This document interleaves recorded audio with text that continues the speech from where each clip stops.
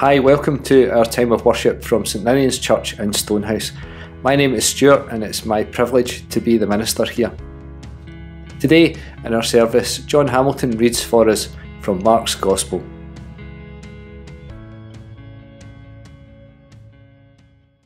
The man with an unclean spirit. They went to Capernaum, and when the Sabbath came, he entered the synagogue and taught. They were astounded at his teaching, for he taught them as one having authority, and not as the scribes. Just then there was in their synagogue a man with an unclean spirit, and he cried out, "What have you to do with us, Jesus of Nazareth? Have you come to destroy us? I know who you are, the Holy One of God." But Jesus rebuked him, saying, "Be silent and come out of him." And the unclean spirit, convulsing and crying with a loud voice, came out of him. They were all amazed, and they kept on asking one another, "What is this? Are you teaching with authority? He commands even the unclean spirits, and they obey him." At once his fame began to spread throughout the surrounding region of Galilee. Good morning. I hope you're well and staying safe this Sunday morning. The lectionary has us with the Gospel of Mark this Epiphany season. It's a short Gospel, only 20 or so pages long, but how he packs it in. You could say it's the smartest Gospel. There's no long discourses like John, and it has a pressing immediacy. We've been talking about the readings in the prayer group, and it's helped me to see that Mark is the Gospel for this time in 2021, during this pandemic, right now. Let me expand on that statement. Why is Mark's Gospel for this time? I hear you asking. At a time that's so testing for all of us, the most testing of my lifetime. You may have asked yourself, where is God in all of this? I bet you've been a little disgruntled with him. I have a friend who always counters this negativity by reminding us that God is right there in the middle of it with us. Mark's Gospel begins quite simply in chapter 1, verse 1. The beginning of the good news about Jesus the Messiah. Direct and clear and to the point. Unlike the other Gospels, there's no angels or shepherds or childhood memories. Jesus is declared the Messiah and presented as a fully grown man, baptised and ready to teach a good news story. Of course, we always need a good news story, especially now. Mark then continues, and Jesus meets John the Baptist, who baptises him. Jesus is claimed and loved and named as God's beloved first, before he embarks on anything in his adult life. Mark continues at a pace, with Jesus quickly proclaiming the kingdom of God and forming a group of disciples, as we heard last week, and now embarking on a ministry of teaching, healing, exorcisms. And we're still only in chapter 1, verses 21 to 28, as we heard in today's reading. This is why Mark appeals to me, especially now. There's no messing around. And isn't this what we want from our leaders at this time? Isn't this what we want from ourselves at this time? Get to the point quickly and succinctly. Get the information to the people. Get the vaccines out quickly. Form groups of experts and pool our resources for the good of humanity. In today's reading, we get to one of the real messages from Mark. Jesus starts his teaching in the synagogue, which is primarily for teaching scriptures, prayer, and the exposition of scriptures. There was no music or singing or sacrifices. I think it must have been a tense atmosphere in the synagogue that day in Capernaum. Jesus starts his teaching, and we read, people were amazed because he taught them as one who had authority. Listen to that again. As one who had authority. He had a message. He was like a new revelation to the people. He didn't speak to them like the scribes did. Jesus' teaching style issues a challenge to the scribes, because he interprets the law and speaks on behalf of God, without engaging in the backtalk about tradition as the scribes would do. Nowadays, we might see that as cutting out the legal jargon and speaking plainly. He spoke with personal authority. What does that mean? I've been thinking about this, and it struck me that we see this every day now. Experts and scientists talking and giving advice more than we've ever seen in the past, talking passionately about their subject and working together across countries without the filters of politicians, and having the strength of character and professionalism to talk truth to power, and mostly succeeding. As I said before, God is right in the middle of this, guiding these experts' hands and minds for the benefit of humanity. How much more like Jesus' teaching can this be, like we've seen in Mark?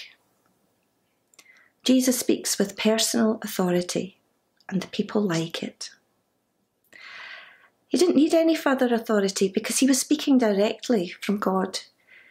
It was refreshing for the people to hear him speak like that. His positivity was the complete opposite of the careful quotations of the scribes learned by heart and handed down from generation to generation. When he addresses the impure spirit in the man, he talks directly and with authority. "Be quiet," says Jesus sternly. "Come out of him." No need for secret incantations or long prayers or props, just commands. He means business, and that's the Jesus people wanted to see. And that's the Jesus we want to hear now. Jesus denies the unclean spirit the capability of settling into the man's mind and bones, so stripping it of its polluting influence. It doesn't eliminate all evil and depression from the world, but it denies corrupting forces the power to hold sway on people's lives. I, like millions of people around the world, watched the inauguration in the United States and shed tears of relief and hope.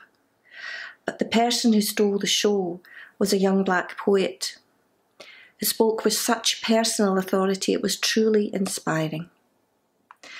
Amanda Gorman had overcome a speech impediment and was inspired by the poet Maya Angelou and the musical Hamilton.